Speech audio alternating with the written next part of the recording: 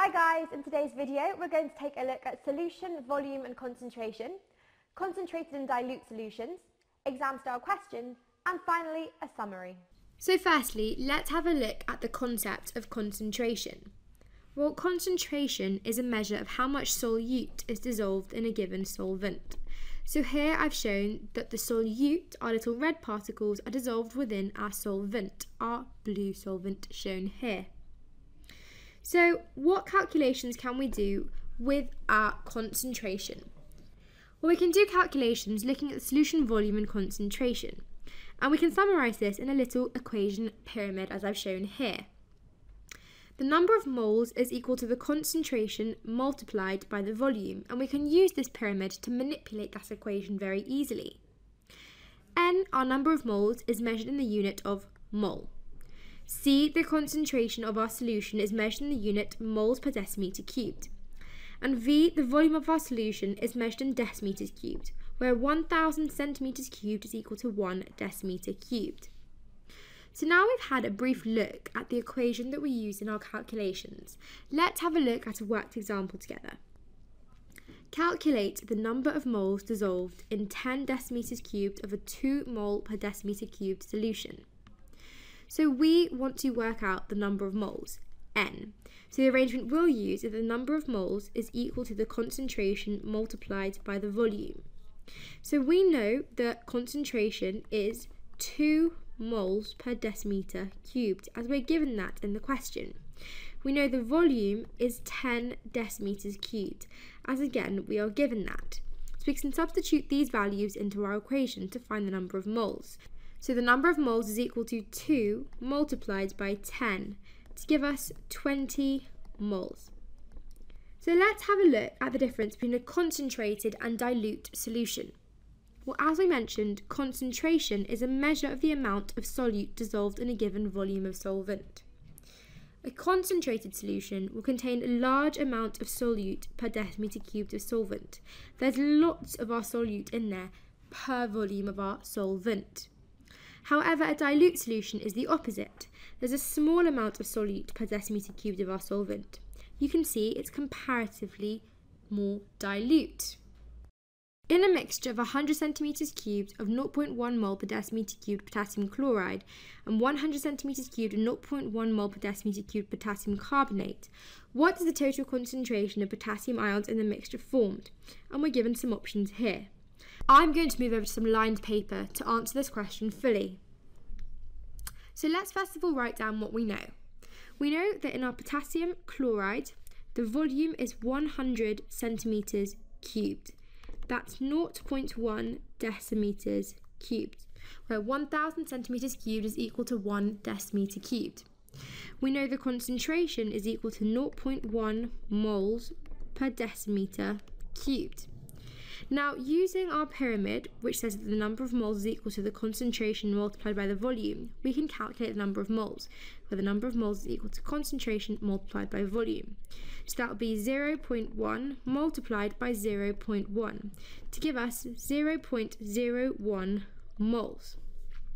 Now, if we have a look at our potassium carbonate, our K2CO3, the volume again that we were given in the question was 100 centimetres cubed. Again, that's 0.1 decimetres cubed. The concentration was again 0.1 moles per decimetre cubed. So the number of moles will be the concentration 0.1 multiplied by the volume 0.1 to give us 0.01 moles again. However, it's important to see that for every 1 carbonate ion, we're producing 2 potassium ions. So we're going to have to multiply this by 2. So that will be 0.01 multiplied by 2 to give us 0.02. So now we know that we're producing 0.02 and 0.01 moles of potassium ions. It's 0.02 plus 0.01 to give us 0.03 moles of potassium ions produced. We were asked to work out the concentration. So we know that the number of moles is equal to 0.03 moles. We also know the volume. The volumes of both those solutions was 100 centimetres cubed, so the total volume is going to be 200 centimetres cubed. Now we know that 200 centimetres cubed is the same as 0.2 decimeters cubed. So now, using our equation pyramid again, we want to work out the concentration. So we can see the calculation we'll need to do is that the concentration is equal to the number of moles divided by the volume. So that's 0.03 divided by 0.2 to give us a value of 0.15 moles per decimeter cubed. So let's go back to our question and see which answer we should select. Now we can see that it's A, 0.15 moles per decimeter cubed. Let's look at the second question we have. Citric acid is an acid used to add a sour taste to drinks and sweets. Calculate the amount in mole of citric acid in 25 centimeters cubed of 0.01 mole per decimeter cubed. So first of all, let's write out what we know. We know the volume is equal to 25.0 centimeters cubed. That's 25 divided by 1000 decimeters cubed, or 0.025 decimeters cubed. We know that the concentration is 0.01 moles per decimeter cubed. Now looking at the equation pyramid, we can see the number of moles is equal to the concentration multiplied by the volume. So N is equal to C multiplied by V, showing us that it's 0.01 multiplied by 0.025 to give us 0.0025 moles. So let's have a look at the third and final question. Phosphoric acid, H3PO4, can take part in the reaction shown in the equation below. And we see phosphoric acid reacting with sodium hydroxide. Calculate the volume of 0.1 mole per decimeter cubed sodium hydroxide that reacts exactly with 30 centimeters cubed of 0.1 mole per decimeter cubed of phosphoric acid. So the first step we're going to take is we're going to write down what we know about our phosphoric acid. We know the concentration is equal to 0.1 moles per decimeter cubed, and we know the volume is equal to 30 centimeters cubed, which is equal to 0.03 decimeters cubed. Using our equation pyramid, the number of moles is equal to the concentration multiplied by the volume. The number of moles is equal to 0.1 multiplied by 0.03, giving us 0.003 moles. We can see from the ratios in our equation that 1 mole of phosphoric acid will react with 3 moles of sodium hydroxide. So 0.003 moles of phosphoric acid will react with 0.009 moles. That's 3 times as much sodium hydroxide. So now we know that the number of moles of sodium hydroxide is equal to 0.009 moles. We're told in the question the concentration is equal to 0.1 moles per decimeter cubed. We want to work out the volume. From our pyramid, we can see the rearrangement that we'll need to use is that the volume is equal to the number of moles divided by the concentration. So that's 0.009 divided by 0.1 to give us 0.09 decimeters cubed.